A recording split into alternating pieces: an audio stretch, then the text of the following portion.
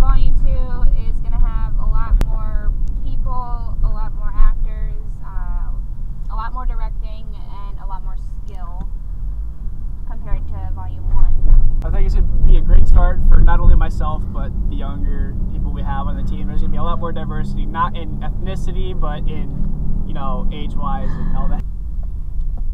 Barking Van's Horror Fest 2 is different from Volume 1 because Volume 1 focused more on storylines and characters and dialogue connecting them. But Volume 2 has no clear connection. There might be episodes that connect to Volume 1, the Candlelight Saga, but for the most part, Volume 2 connects in way of themes.